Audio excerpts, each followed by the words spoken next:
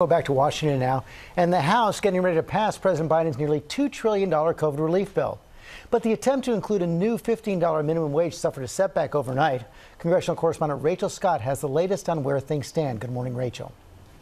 George, good morning. And the headline here is that $15 an hour minimum wage increase will likely not be included in the final version of this COVID relief package. The House is still on track to pass a version of this bill today, but overnight in the Senate, a setback. Democrats have laid the groundwork to be able to pass this bill on their own without any Republican support, but that does come with limitations. And so in the Senate, you had this policy ruling saying that $15 an hour minimum wage increase cannot be included in their version of the bill. The White House says President Joe Biden is disappointed by this. He is urging Congress to act and pass this bill quickly. It will likely make it easier for the Senate to pass this bill. You had two moderate Senate Democrats who were opposed to that minimum wage increase, but lawmakers here are up against a deadline. On March 14th, unemployment benefits for millions of Americans expire. They want to get this bill on President Joe Biden's desk before then. So this would extend those unemployment benefits. It would also include $1,400 in stimulus checks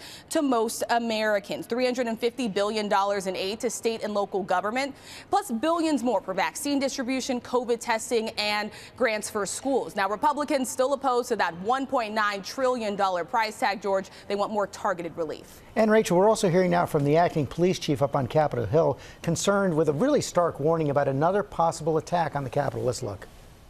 We know that members of the militia groups that were present on January 6th have stated their desires that they want to blow up the Capitol and kill as many members as possible with a direct nexus to the State of the Union. Now, that isn't even scheduled yet. That is addressed to a joint session of Congress, but they are taking nothing for granted. Yeah, and this is really prompting new concerns, George, about security. So the acting police chief saying that while the fencing that you see around the United States Capitol is temporary, she believes the heightened security is absolutely necessary, George. Rachel Scott, thanks very much. Well, hey there, GMA fans. Robin Roberts here. Thanks for checking out our YouTube channel. Lots of great stuff here. So go on, click the subscribe button right over here to get more of awesome videos and content from GMA every day, anytime. We thank you for watching, and we'll see you in the morning on GMA.